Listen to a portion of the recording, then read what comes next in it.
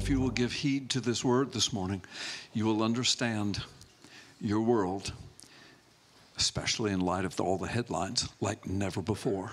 I promise you. And it's not that I'm such a great expositor of God's word. It's just the word of God is clear. And what I'm going to do, I pray the Lord will use me to put it in order and in context so that you can have eyes to see. And many of you already do. Listen, everything I'm going to bring this morning, over the decades I've been with you, I've preached sometimes over and over and over and over again, over the decades. So don't tune out, though, and say, well, we've heard it before. So no. First of all, you don't remember it. Okay.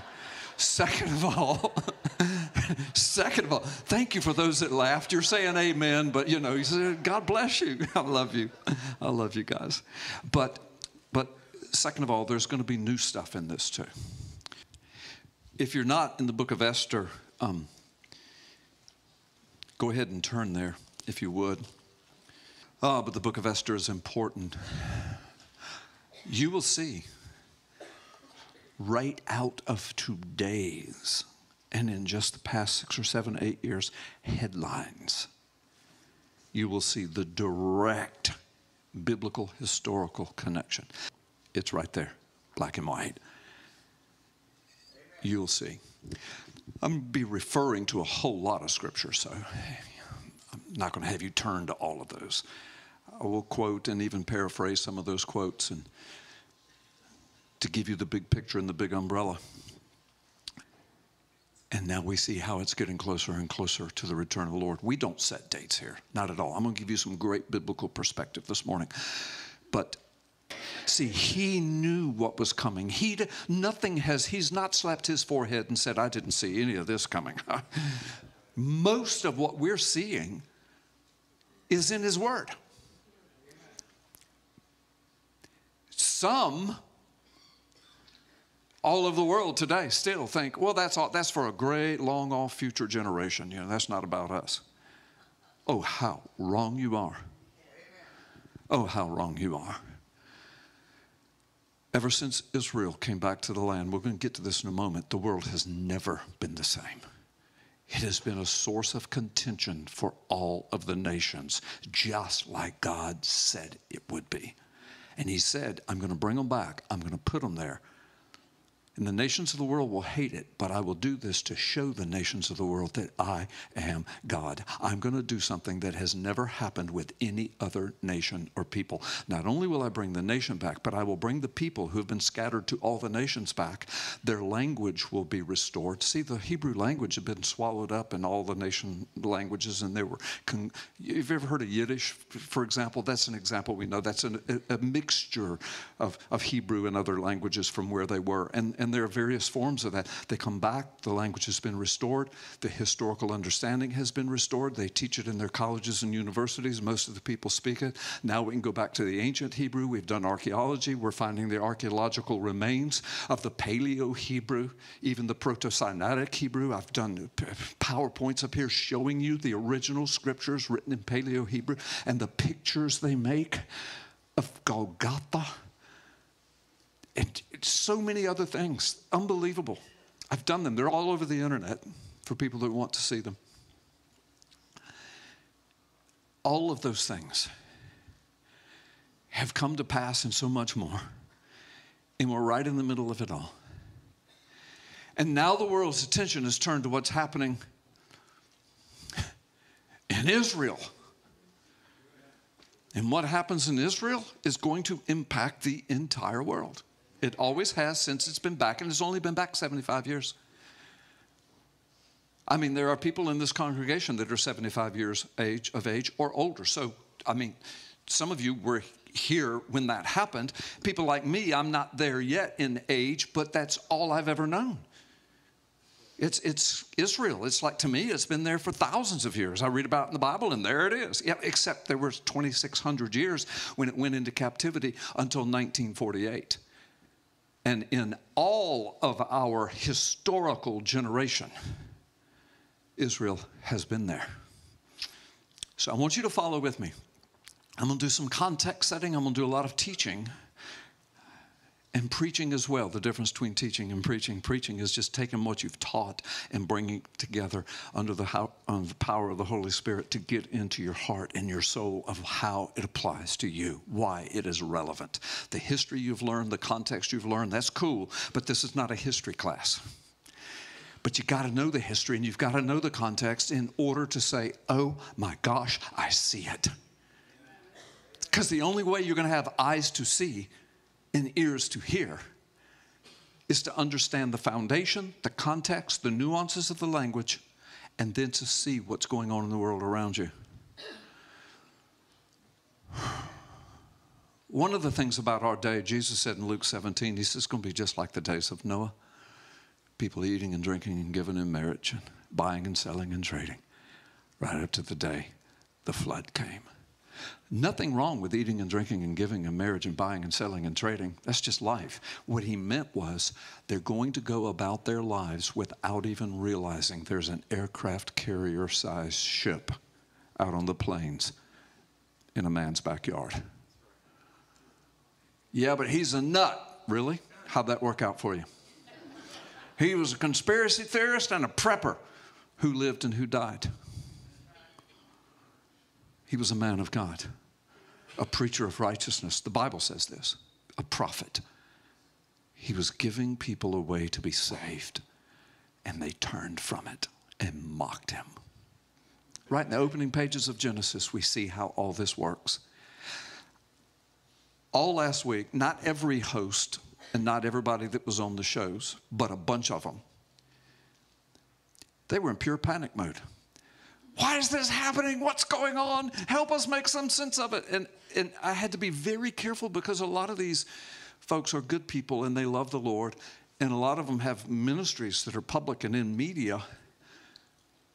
And they should have known the answer. Number one, folks, hear me. That's why Jesus said, what does it profit a man to gain this whole world and then lose your soul?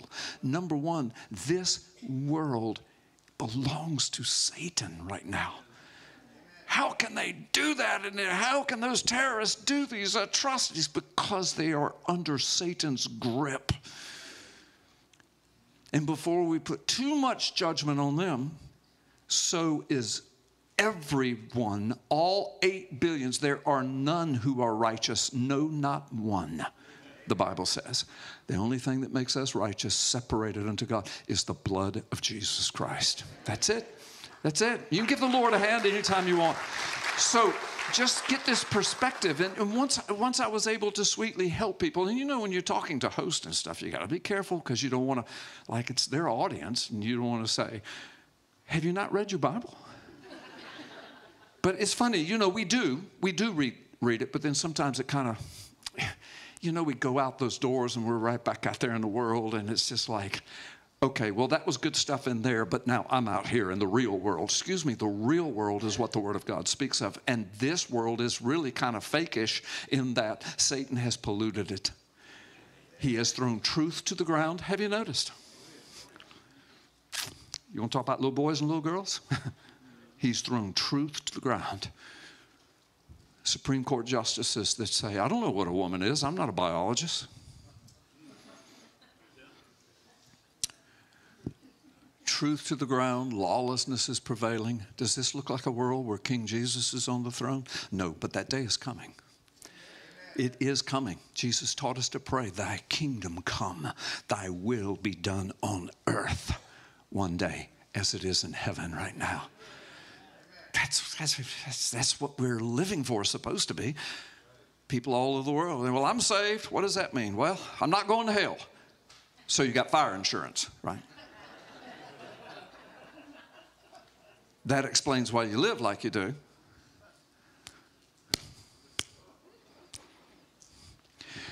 It's not what salvation is about. That's one of the wonderful benefits. But it's about not only escaping the coming wrath of God that's coming upon this world, like the flood, like the fire that fell from heaven in Lot's day, the wrath of God, those that were saved, escaped that. Are you following me? But it's also about the coming of God's kingdom and the restoration of all of this like it was in the beginning before sin polluted it all. And we, the Bible says, New Testament, we are then joint heirs with Jesus of all that he has created.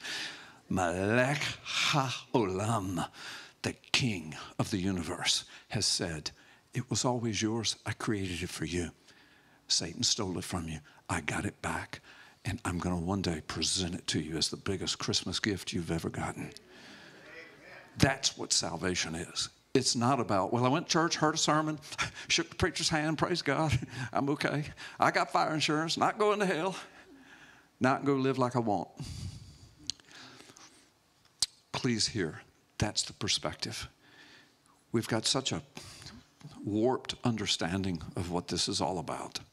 The Word of God tells us from beginning to end. We're going to wind up in Esther 3 in just a moment, but listen to me as I put it together. Here's what's happening. Now, I'm going to start with ancient history, but my gosh, it's just right in our laps right now. I'm going to start with that. I'm going to go, I'm not misusing the word literally here. I'm going to go literally from Genesis to Revelation. And I want you to see that the story of what we're living in was foretold all the way through in great detail. In detail that if you've never heard this before, is going to sound a little freaky to you, because when it unfolds right before you, you're going to say, oh my gosh, I did not know that. Follow me. A lot of it, some of you will already know. Go all the way back to Genesis, go all the way back to the Garden of Eden, go all the way back to chapter 3. There's where we learn about the fall. From the last day of creation to the day of God's rest, and that doesn't mean he was tired, it just means he ceased his creative activity. To the Garden of Eden, there's a space in there. It just ends at chapter 2 and starts in chapter 3. We don't know how long it was. It could have been 100 years. It could have been thousands of years. But somewhere in there, most scholars think that it was at least 100 years and maybe several thousand years between the time God said, and he looked and behold, now all was good, and on that day he rested. And then the next verse, chapter 3, now the serpent. That's how the first words of chapter 3 open. The craftiest of everything God had created entered into the garden and said, I'm paraphrasing, Eve. And by the way, lest the women think, oh gosh, this is a sermon against women. The Bible says, and Adam was with her. The two of them, Satan says, I got something for you. You can be like me. You can be like the angelic realm. You can be like God himself. Satan's the first one to speak up. Bless her heart. Excuse me, Eve was the first one to speak up to Satan. Bless her heart. We're not supposed to do this. God says we'll die if we do this. The first false prophecy and the first lie was from Satan. Next, he says, you will not die. Now the whole world is filled with death, and it's the thing that the entire world fears as number one. Hebrews chapter 2 says the fear of death is Satan's power over the world. But that power has been loosened and the grip has been destroyed by the blood of Jesus and salvation that was offered. It goes all the way back to the garden. Now let me move along quickly. Now follow me. Genesis 3:15 in the garden, God saying, Eve, here's what's going to happen to you. Here, Adam, here's what's going to happen to you. And then he calls Nachash, the serpent. It's Satan. Revelation 12 tells us that ancient serpent is the devil or Satan. So he calls Satan to him and he says, listen to me, big boy. From the womb of a woman will come a male child that will crush your kingdom. Satan was enraged. He went berserk. You can see it all the rest of the way through the Bible. You can see it today. You can see it everywhere. He knew what was going to happen to him, and he knew why. but he didn't know how, when, where, or exactly through whom. And the rest of his existence has been about all of that. And we're caught right up in this whole story. You move through the Bible. Satan's looking for the seed. He's looking for the male child. How do you do that when the earth is becoming populated exponentially over thousands of years? When there are hundreds and hundreds of millions and then eventually maybe some billions. And there's a lot of women giving birth to male children. How do you know? Is he going to destroy my kingdom as an infant? That's not likely. Maybe as a young man, maybe. Maybe as an older man, maybe. I don't know. Maybe as an elderly man, I don't know. I don't have a clue. So he's looking. And we see that all the way through the scriptures. Then we hear God take a man called Abraham out of Ur of the Chaldees, the Chaldean Empire, Iraq, Iran. He pulls him out. He puts him in the middle of Canaan land. He calls it the promised land. He says, this will be the inheritance for you and all of your seed. And from your seed, the entire earth will be blessed. Now, I'm not talking about political Israel. I'm not talking about the sinner Jews or the sinner Gentiles that were a part of Israel. I'm talking about God's promise that through this man, you say, well, why did he choose him? Because he's God and he can choose anybody. That's who he chose. And so we know from the seed of Abraham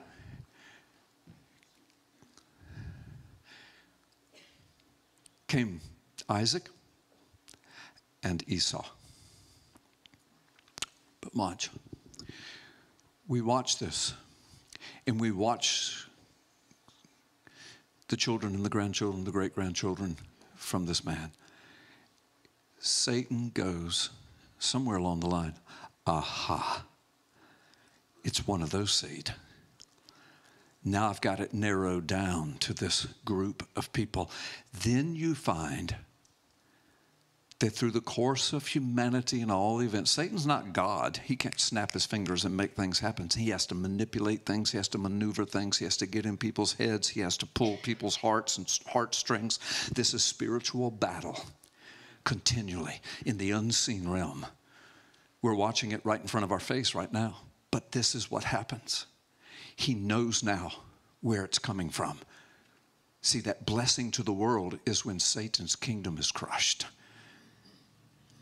But first there had to be a people, and that people would have to bring forth prophets, and those prophets would have to bring forth the word of God, and the prophecies would have to be about the coming of the Messiah and the coming of our salvation and the coming of the new kingdom and the destruction of the old kingdom. So the word of God came, the prophets came, the prophecies came, and out of that came the fulfillment of all of that. And Messiah did come, and he did go to the cross, which was prophesied. He did rise from the grave, which was prophesied. The church was born, which is in the Old Testament prophesied. The nation of Israel brought all of this about, and the gospel was formed, and the new covenant, Jeremiah 31:31. I will bring forth a new covenant. I will write my word on their hearts. That did come through the birth of the church and the preaching of the gospel. Everything that was said there came from them, but Satan didn't know this then. He's not God. He's not omniscient. He doesn't know everything, but he knows a lot more than we do.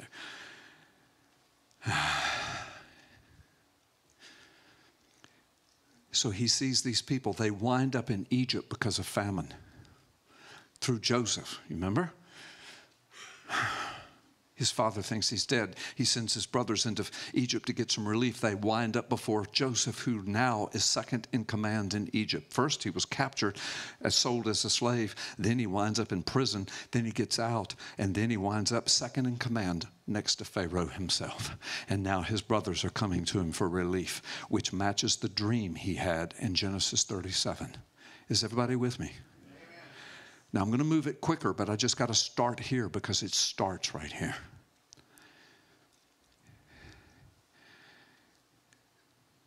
Then the children of Israel moved to Egypt, and before long, they multiply, and they're everywhere. And before long, there's a Pharaoh that rises up that knows not Joseph, the Bible says, and takes those Israelites, those children of Israel, those children of Jacob, they take them and put them in slavery. Make slaves out of them. They capture them. began to persecute them. 400 years they're in slavery, but what happens? Along the line, there was a Pharaoh that rose up and said, you know what? We need to kill all the male children of these Israelites. Gee, who do you think gave him that idea? Do you see the demonic? Do you see the satanic? All the male children. That's how Moses, you can see the whole account of Moses and how he escaped that. And so anyway, he grows up and he's raised in Pharaoh's house through a chain of events. You'll have to read that on your own. But he's the one that God uses to bring forth the delivery of the Passover and going out into the wilderness and going before Mount Sinai. And when the law is given, the nation of Israel is born. But they're still wandering together as a herd of people for 40 years in the wilderness until they finally get into the promised land and they go in under Joshua. Moses is not allowed to go. There are reasons. It's in the Bible. And they finally go in under Joshua. But in those 40 years in the wilderness, I want you to remember this. The first people who came out into the wilderness were the Amalekites. The Amalekites are descendants of Esau. These are the current Arab people of today versus the Jewish people of the day, and they're all related from Abraham. That's why the Muslims say, Abraham's our father too. The first people who came out. Don't do it now, but in Exodus 17, this is where you see Moses having to raise up his staff and Aaron having to hold his arms up. Remember, if those of you that have been students of the word, because as long as that staff was up, they would win. As long as the staff was down, they were losing. Aaron held his staff up. They beat the Amalekites. They shouldn't have, but supernaturally they did. And then in chapter 17, I'm paraphrasing, but God says, write this down. I will always be against the Amalekites, and in the end of days, I will eliminate them all because they have turned against me and against my people. It's in Exodus chapter 17, the Amalekites. There were clans among the Amalekites. One of those clans was called the Agites. They were part of the Amalekites. So, the nation of Israel is formed. There's Saul, David, Solomon. You know all of that. Solomon dies. The nation goes through a civil war between the north and the south. Gee. But they're split. The northern kingdom is called Israel, its capital at Samaria. The southern kingdom is called Judah, with its capital at Jerusalem. We read through the books, Kings, 1 Samuel, 2 Samuel, and then 1 Kings, 2 Kings. And then we read what happens there. The northern kingdom is attacked by a huge empire that's coming out of Iraq and Iran in our modern day terms. It's called the Assyrian Empire. They want that whole area, but they want to take the northern kingdom first, conquer it, then they want to come in and take the southern kingdom. So they conquer the northern kingdom. They take 10 tribes into captivity. Then they turn their sight on the southern kingdom. This is where Isaiah steps in. He takes the king and he takes him to the temple and they pray and they ask God to bless. And God does. And he turns the Assyrians back. Anyway, they go through succession after succession of kings in the southern kingdom, Jerusalem, Judah. But there's another empire on the rise that will defeat the Assyrian Empire. It will be known as the Babylonian Empire. King Nebuchadnezzar will eventually be one of its kings. He comes from the Chaldean line. You know where Abraham was called out of. The Chaldean were known throughout the Bible as extremely wicked, occultic people, relishing in the demonic. So Nebuchadnezzar lays siege to Jerusalem. The day he lays siege was the 9th of Tammuz. I've told you this before. That corresponds on our calendar to June the 26th in the year 2015. A lot happened in that year. You'll see in a moment. On June the 26th, 2015, the United States of America, the largest Christian nation in the world, the Supreme Court ruled that we don't know what a marriage is anymore. And now look where we are. We don't know what a little boy is. We don't know what a little girl is. We don't know when to keep our hands off of them. We don't know what a woman is. We don't know what a man is. We've been given over to a depraved mind. It all happened June 26, 2015, corresponding with the date Nebuchadnezzar breached the walls of Jerusalem, eventually destroyed the temple, eventually owned both the northern and the southern kingdoms, eventually took the people outside and slaughtered most of them. But they took the young men, male children, they killed a bunch of them, and the rest they put into the service of the emperor. Tried to turn them all into pagans. I'm so glad that our current culture is not trying to turn our children into pagans, aren't y'all? It's the same demonic spirit, guys. Y'all follow me? Follow me. So all of that happens. There is no more Israel, no more temple. It's gone. But there's another empire on the rise. This is the largest empire the globe had ever seen up until that time, and one of the largest the globe has ever seen. Became known as the Persian Empire. First the Medo-Persian Empire, then the Persian Empire. By the time we open the book of Esther, Xerxes is the king. He's the one that would defeat the Greek Empire eventually. But the Persian Empire rises up and swallows up everything from the Assyrian and Babylonian Empire, and the Jews are now in the Persian Empire. It was a Persian king, Darius and Cyrus, that eventually allowed the Jews to return to their homeland. They could rebuild the city and the walls and eventually even the temple if they wanted. A bunch of Jews returned. A whole lot of them, most of them didn't, because they were so assimilated into the cultures. But there they were. So now the Persian Empire. It's modern-day Iran, Iraq, all of India, all of the Middle East, and a big chunk of Africa. That was the Persian Empire.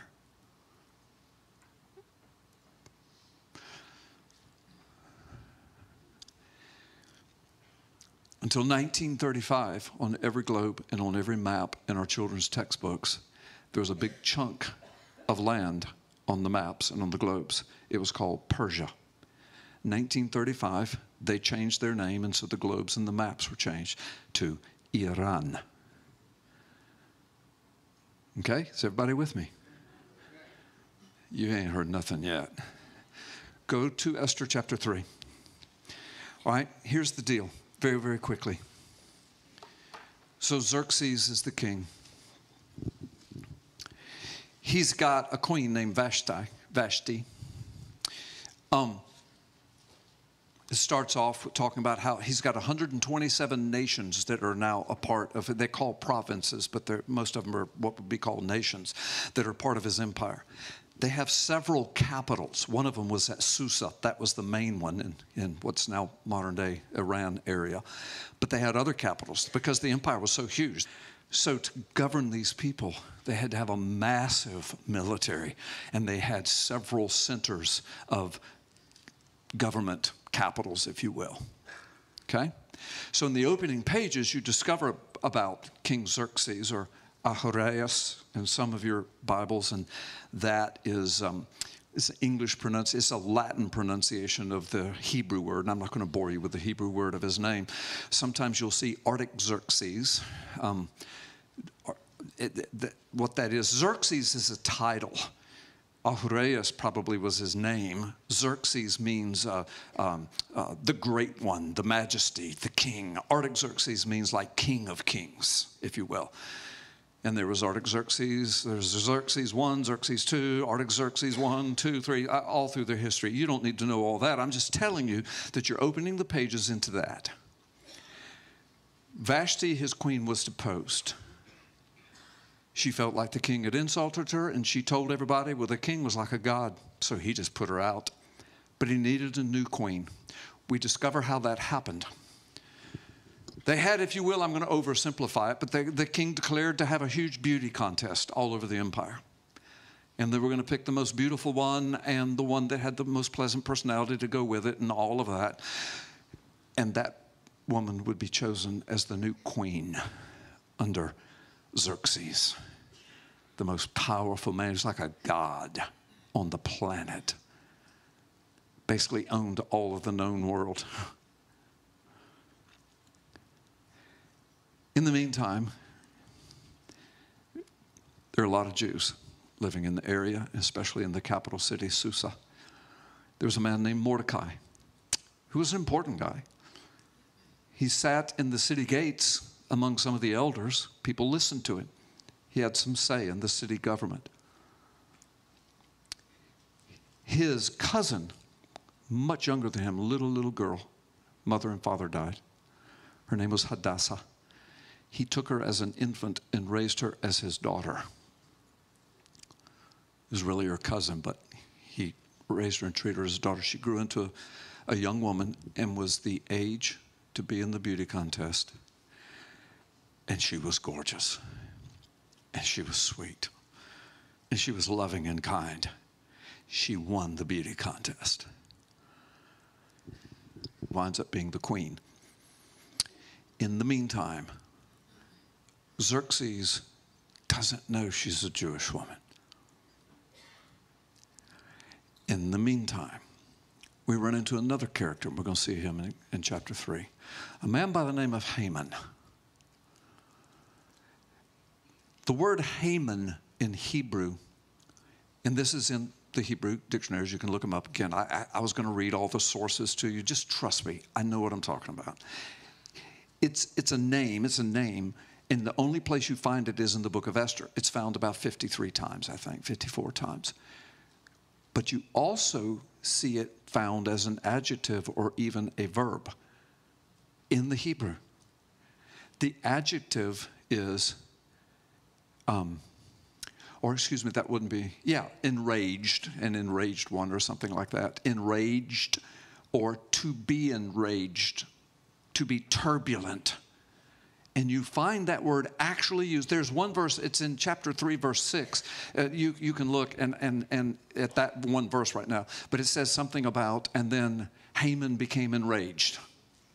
Or furious or whatever. But in the Hebrew, it says, and Haman became Haman. Well, see, it's his name, but now he's going to live up to his name. Does that make sense? It's like if we name a girl Joy. Right? Or Faith, or Hope, or something like that. You know, it's a name, but it also has a meaning that describes that person. That's what Haman is. Now, that's important. Way more than you think. Look at chapter 3. Now, after all of these other events and things, you can go read all this on your own. Esther's, and Hadassah, her name is changed to Esther, the Persian name, which means a star. It's the Persian word for star, Esther.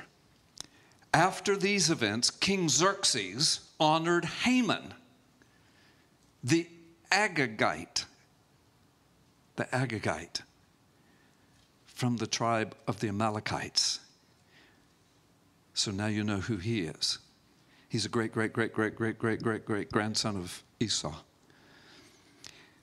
Xerxes elevated him and gave him a seat of honor higher than all the other nobles in the empire. All the royal officials at the king's gate knelt down and paid honor to Haman, for the king had commanded this concerning him. But Mordecai, the Jew, would not kneel down or pay him honor. The royal officials at the king's gates asked Mordecai, why do you disobey the king's command? Day after day they spoke to him, but he refused to comply. Therefore they told Haman about it to see whether Mordecai's behavior would be tolerated. For Mordecai had told them he was a Jew. Now when Haman saw that Mordecai would not kneel down or pay honor, he was enraged. It's where it says Haman, well that's verse 5, I'm sorry. But Haman became Haman. Verse 6. Yet having learned who Mordecai's people were, the Jews, he scorned the idea of killing only Mordecai. Instead, Haman looked for a way to destroy all Mordecai's people, the Jews, throughout the whole kingdom of Xerxes. In other words, there was going to be a Holocaust that would wipe all the Jews off the face of the earth. in Persia under Haman. Is everybody with me? Oh, this gets much deeper. Are you following from the Garden of Eden? Abraham's seed, Egypt, kill all the boys.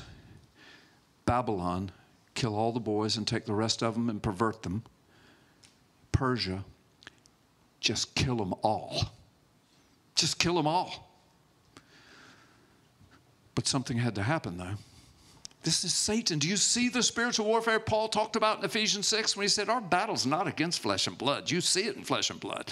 But our battle is against darkness and wickedness in the unseen realms. Verse 6, verse 7. In the 12th year of King Xerxes, in the first month, the month of Nisan, this is important, they cast the pur, that is the lot.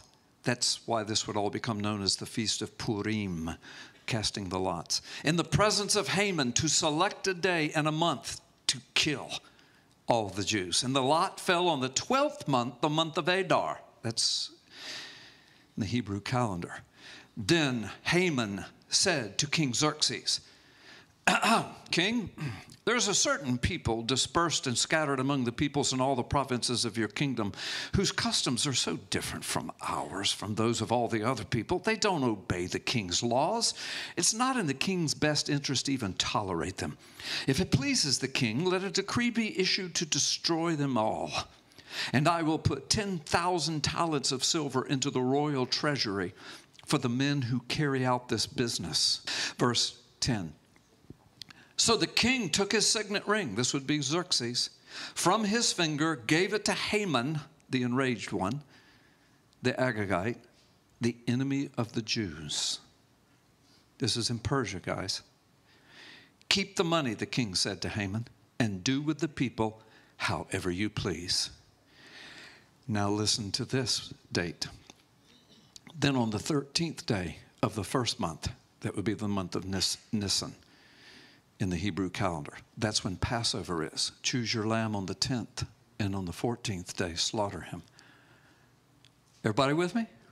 Okay. On the 13th day of the first month,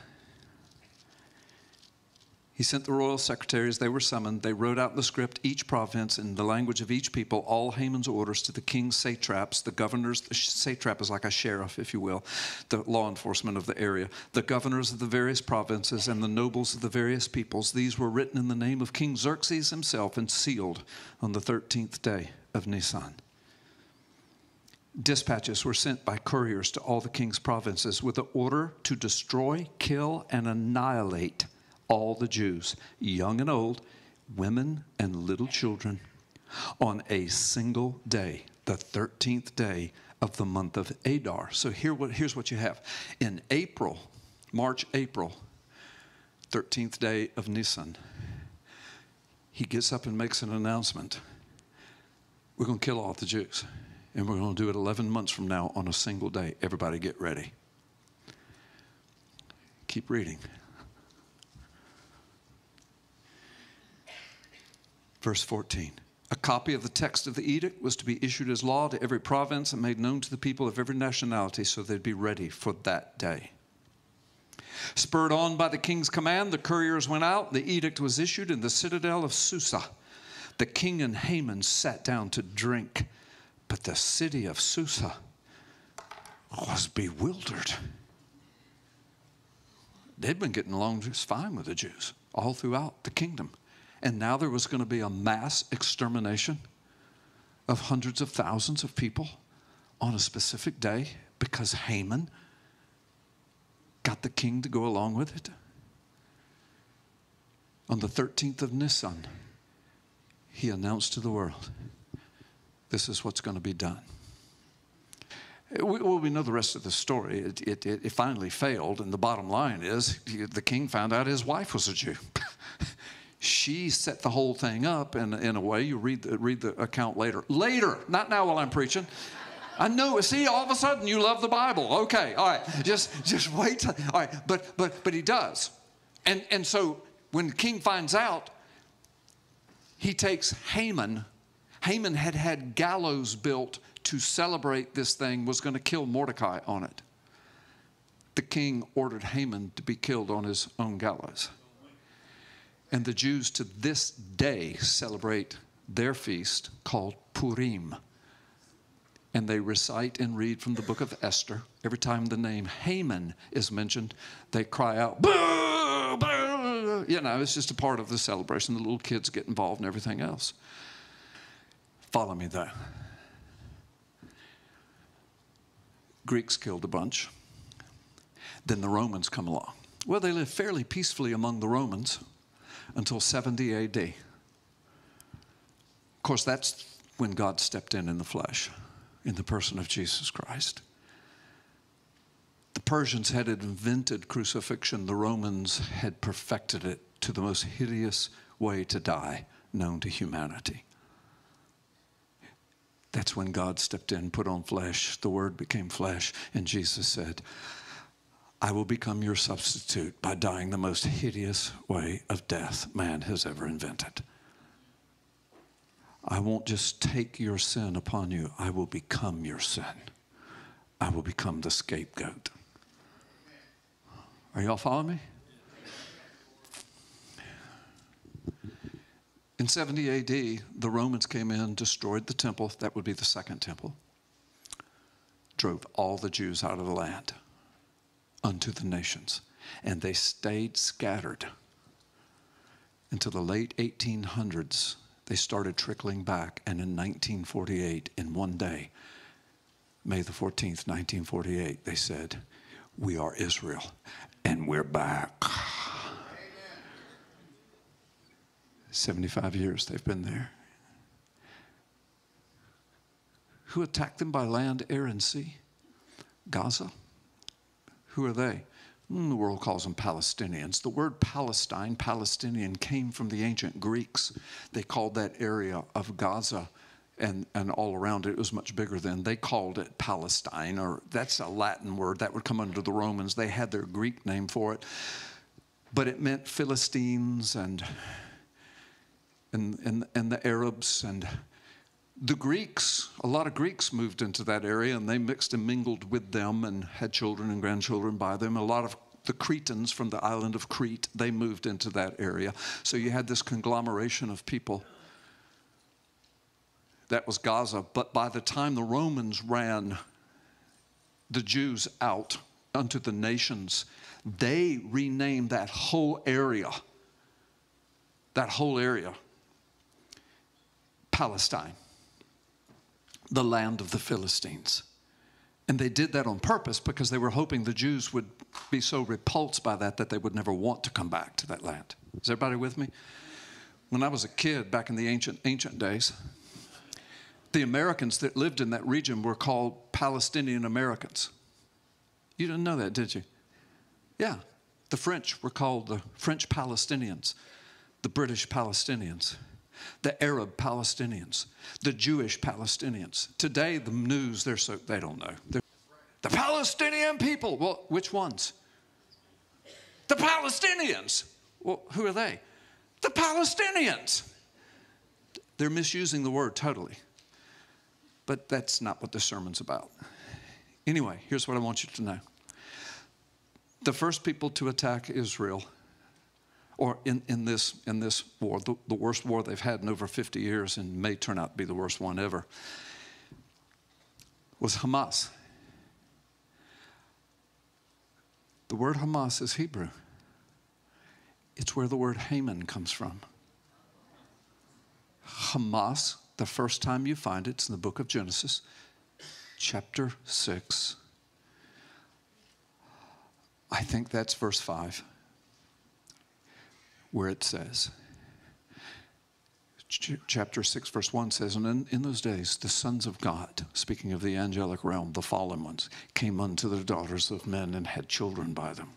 We don't really know what all that means, but there was a demonic outpouring that changed everything. This is what brought the flood on. And it said, and there were giants in the land in those days, and violence and cruelty filled the land. Do you know what the word for violence and cruelty is? Hamas. Hamas. It's a Hebrew word. You pronounce it with a little bit of guttural stop. It's spelled in English Chamas, but it's Hamas, cruelty and violence. Haman's name, to be enraged, the enraged one, to bring this cruelty and violence, the one I want to kill all the Jews. Do you understand how ancient this is? So, Hamas, that word is used 65 times throughout the Old Testament, and it's always translated to cruelty or violence. All through the Psalms it's used. These are men of violence, surround me. The word says, men of Hamas surround me. It says that. Okay, now watch. Let's come right up into our day. I already told you what happened on June 26, 2015. This is a pivotal year.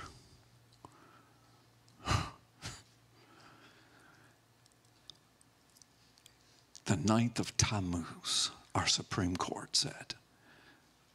That's the day the Babylonian spirit entered into America. I'm going to tell you something. When you get to the book of Revelation, the book of last things, chapter 15 and 16 talk about the 7 bowls of God's wrath. Chapter 17 and 18 is a closer look at that. And it says God's wrath is aimed at Mystery Babylon. The other word for Babylon is Chaldean. It's aimed at the demonic realm known as the Chaldean spirits. That's why Brother Zev Parat wrote a book called Unmasking the Chaldean Spirit. You need to read that. So now that we know from Genesis and Exodus, it's that demonic spirit. Kill the kids, kill the kids, kill the kids. What do you think the whole abortion holocaust has been all about? It's a global, the number one cause of death on the planet to this day.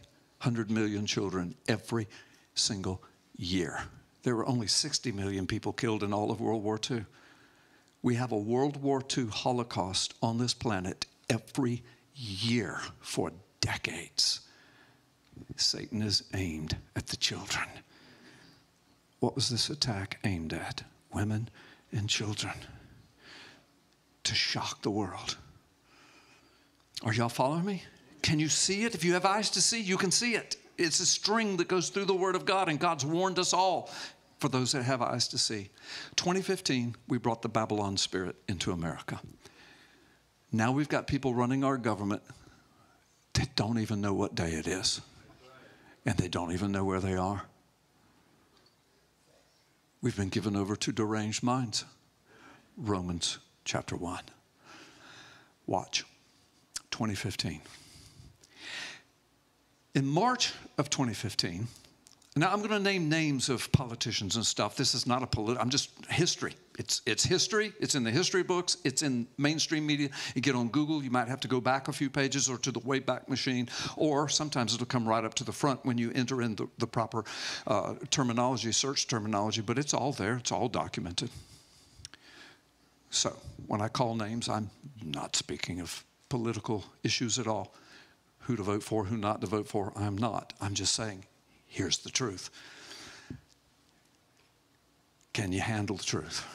Okay, I knew you could. Amen. All right, now watch. 2015.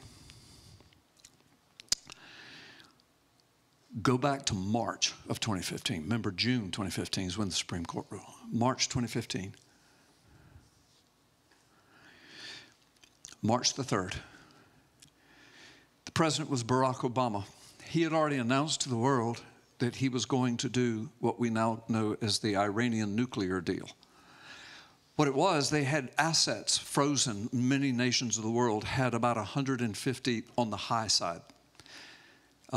Anywhere from $75 billion to $150 billion of Iranian assets frozen in banks all over the world because they were working hard to get nuclear weapons. They're in compact with Russia. You know, Magog.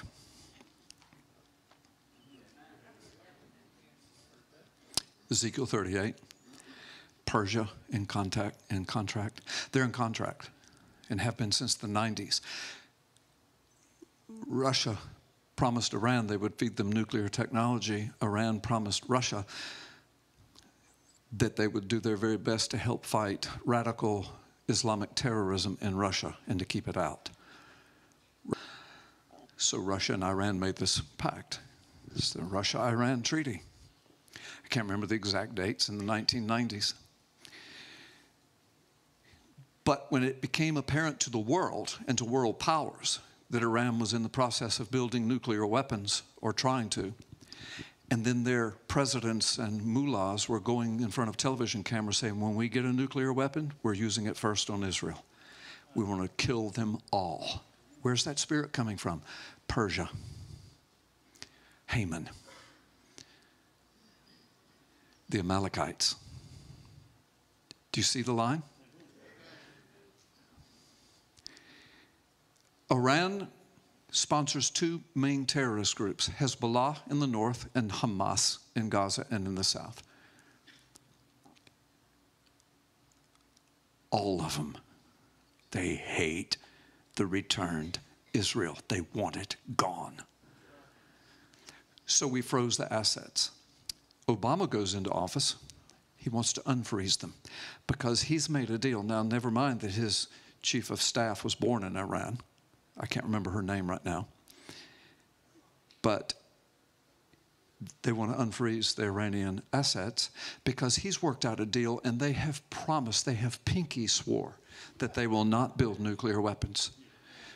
So not only did they release all of that money eventually, but Obama also arranged for, I think it was $1.7 billion of cash to be flown into Tehran and left it on the tarmac in big crates. Y'all remember all that? All right. Right before that happened, though, March the 3rd, Benjamin Netanyahu was the prime minister of Israel. He saw what was going on. In 2011, Arab Spring had taken place. Had changed the whole Middle East, the whole face of the Middle East. Dictators were overthrown, and caliphates were put in their place, Muslim caliphates. Netanyahu screamed back then, he said, "What are y'all doing?"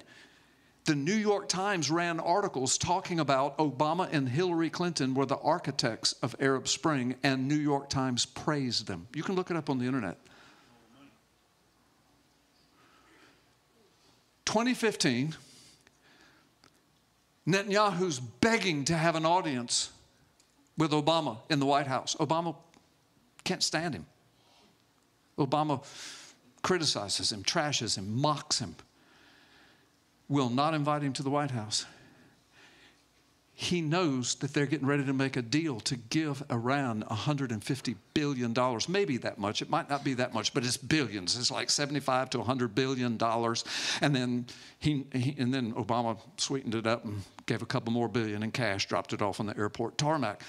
But Netanyahu didn't know exactly what was going to happen, but he knew that Obama was in talks with these deals and power brokers among the world. And he says, "Please let me come. Let me tell you what's going on. Let me tell you." They wouldn't. He wouldn't do it. In the meantime, Congress, the House was controlled by John Boehner, a Republican, so to speak. And John Boehner invited Netanyahu to Congress to speak. On March the 3rd, 2015, Netanyahu went to the pulpit of Congress of the largest superpower the planet has ever seen.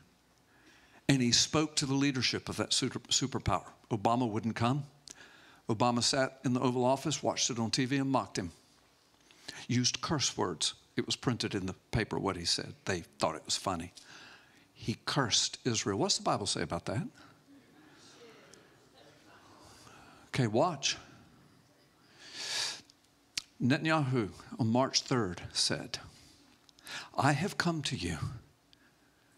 You can read his transcripts. I'm going to paraphrase them, but here's what he said. "In the middle of the Feast of Purim, March 3rd of 2015, I'm begging you.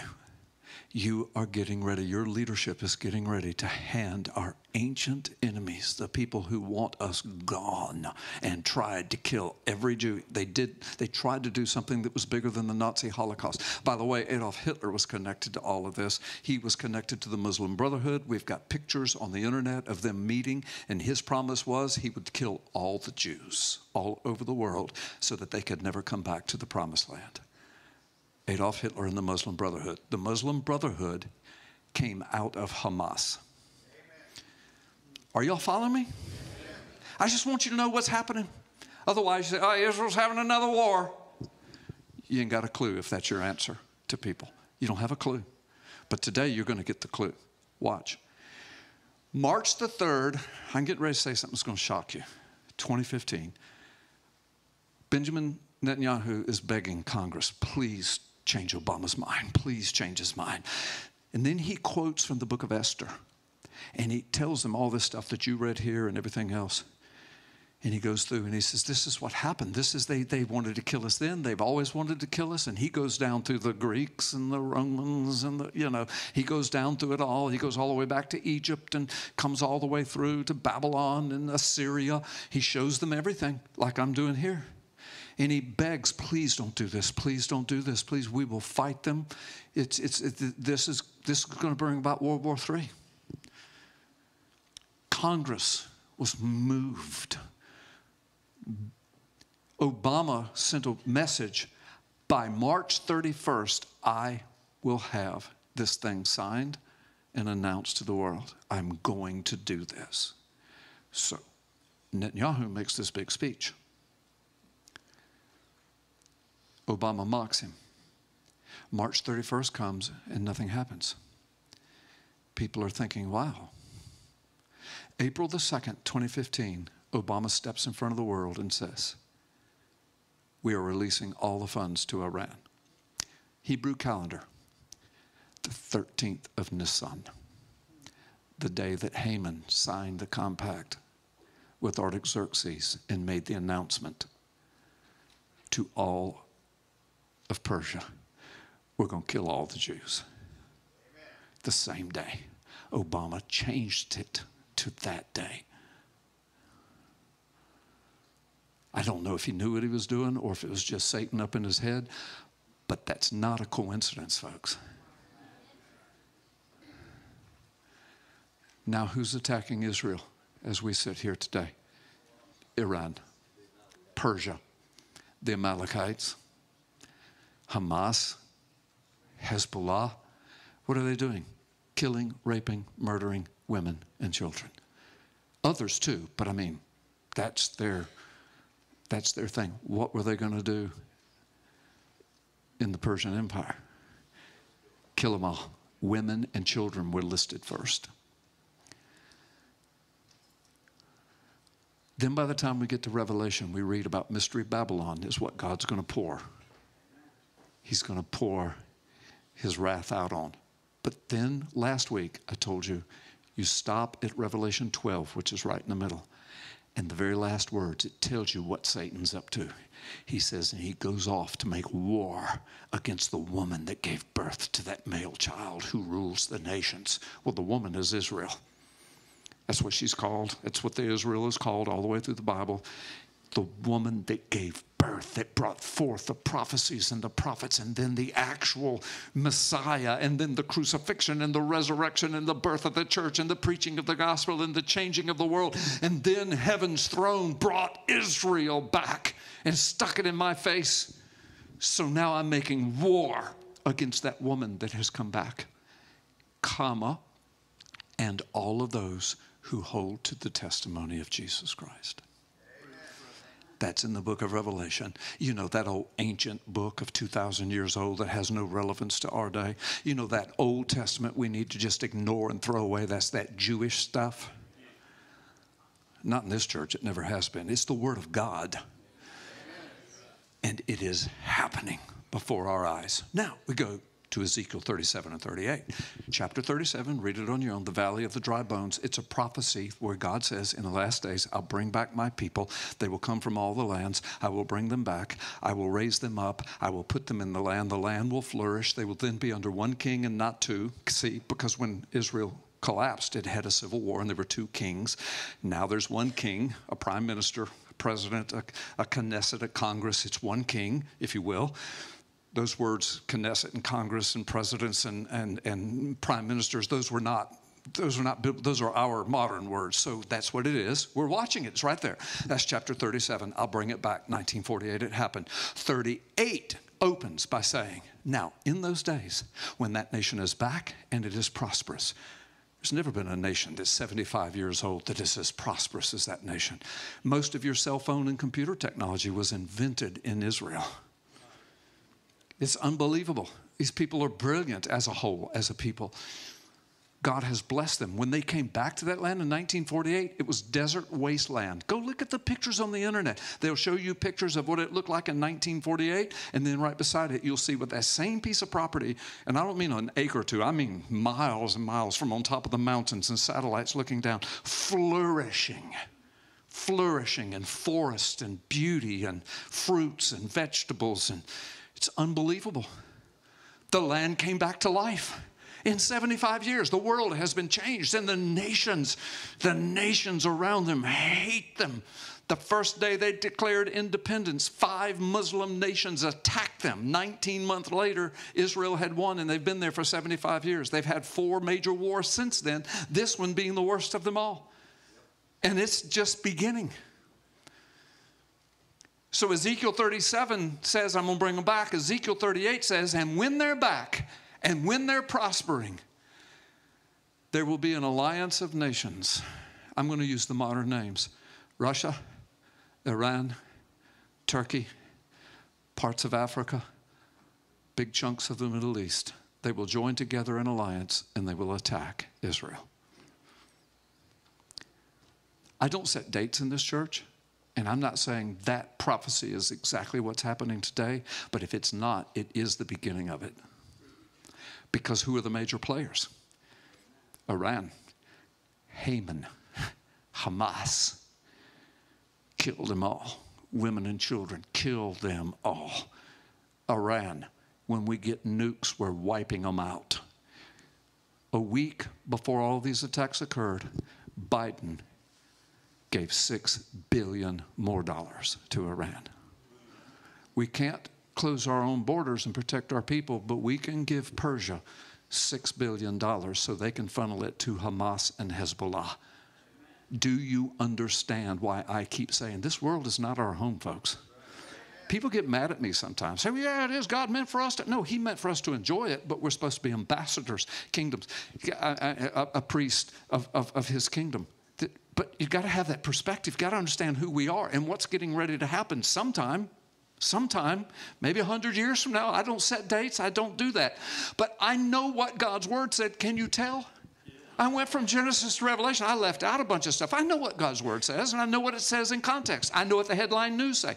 I know what happened in Congress. I know what happened before that. I know what happened since then. I know the dates that are connected to biblical dates that are like, oh my gosh, that's too coincidental to be coincidental. And so I can see the big picture.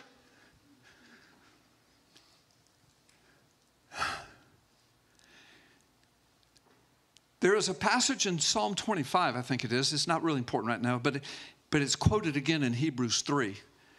And it says, today, if you have heard the voice of God, harden not your hearts. He is our God. We are his people. We are the sheep of his pasture. He is our shepherd. Oh my gosh.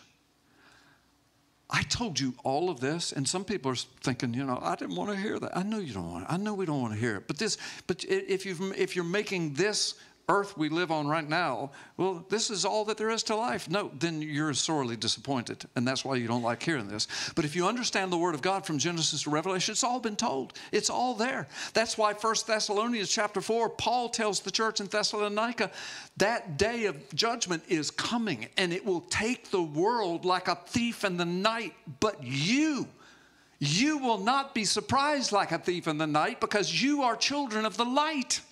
Well, how are we children of the light? By knowing his word in context. This one message this morning that Satan didn't want you to hear.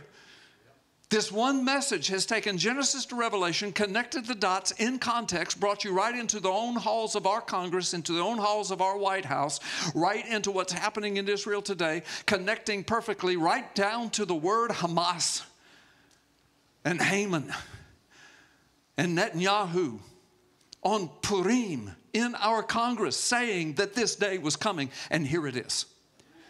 Which is why Netanyahu has just announced, and I'm not making him some savior, and I don't worship him. I'm just watching things unfold. I'm calling it like what's in the news. That's why he said, this war we cannot lose. We will not lose. We will do whatever it takes. Now, before they had said, they're the number one nuclear superpower in the Middle East, y'all. And they're one of the biggest superpowers on the planet because they're backed by the United States and Great Britain, and plus they've got their own nuclear arsenal. When you guys sent Pam and I to Israel on our 10th anniversary here, 27 years ago, our tour guide and everybody over there told us that the slogan, the motto of every Israeli, and we heard many of them say it, 2 words, never again. And they were speaking of the Holocaust. Never again. We will push the red button on everybody if we have to. But we're not going back to ovens. Hamas spirit is there. Haman spirit is there. It's being fed by Persia spirit. Do you understand? This is why we need to pray for this world. We need to pray for the people of Israel. We need to pray for the innocent ones.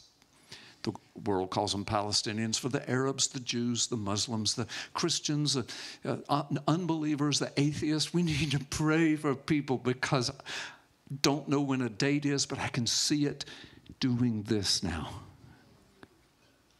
It's coming closer and closer. Now, for those of us, and I'm not talking down to anybody, I'm hoping you will come to the Lord. And we're not going to manipulate anybody. It's not going to be anything silly or stupid we do here. Don't worry about that. Just listen to me. For those of us that are born again under the blood, we know the word or we're getting to know the word. We get it. This kind of understanding, it gives us understanding. We say, okay, I see, and I can help people understand. It should not cause fear. Oh, does it disturb us a little bit to see all this? Does it break our hearts? We're like Lot, standing outside of his door, watching Sodom and Gomorrah go down the toilet. And his heart is broken. Peter says, Lot, he was vexed in his righteous heart, looking at the sin day by day, parading by his door. Noah, same thing in his day. Jesus said in Luke 17, the days before the coming of the Son of Man will be just like the days of Noah and just like the days of Lot. And they're already here, guys. The largest Christian nation on the planet, on the 9th of Tammuz, the Supreme Court said, we don't know what a marriage is anymore. On the 13th of Nisan, the president of the largest Christian nation on the planet signed a pact with Israel's mortal enemies, which enables them to have nuclear weapons, which they have promised when we get them, we're destroying Israel. I've been telling you for 37 years. When Israel returned, like God's word said, the hour clock was turned upside down and the sand started pushing through. It's God's time clock. We don't know the day or the hour. We just know that we need to live our lives knowing what's going on. If you're here this morning and you've been playing with this thing of salvation, or you've never been saved, you've never surrendered your life to Jesus Christ, followed the Lord in believer's baptism, I'm telling you, don't play with this anymore. This is not about playing church. That's why I've been preaching up here for months now about the holy word place, about us trying to be real as much as we can in our sinful hearts, but under the Holy Spirit's direction, to be a real church, for our doors to be open to all kinds of people. It doesn't matter if they're here to find the Lord. I don't care what your problem is in the world. I've said this before, God loves you just like you are, but he will not leave you just like you are. Okay? He will change you to his glory, to make you fit for the kingdom that is to come, to be joint heirs with Jesus. Amen, y'all? Give the Lord a hand of praise.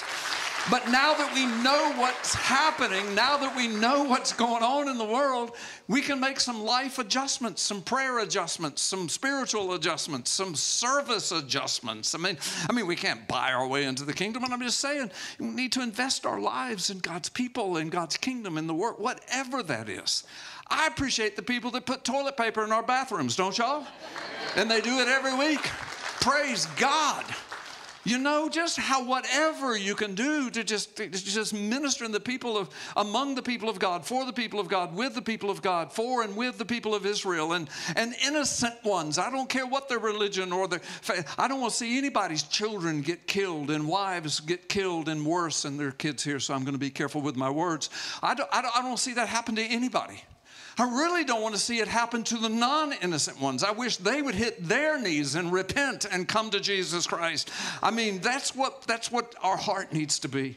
For God so loved the world, not just the Jews, not just the Baptist in Milton, Florida, not just Hickory Hammock. You know, I'm being silly now, but you know God so loved the world that he gave his only begotten son, that whosoever would hit their knees and come to him, because soon the trumpet's going to blow. Soon, the door to the ark is going to close. Soon, the angels are going to show up in Sodom and Gomorrah. And soon, the wrath of God will fall, and those that are under the blood will be out of here. Give the Lord a hand. Guys, I've run slap out of time. I could talk for 2 more hours. Can you imagine that? I know you say, Carl, you're exaggerating. Yeah, only a visitor might say that. I'm not. And forgive me, I took a little longer than normal. And if you're a guest this morning, I don't usually preach this long. I preach 5 minutes longer than I usually do.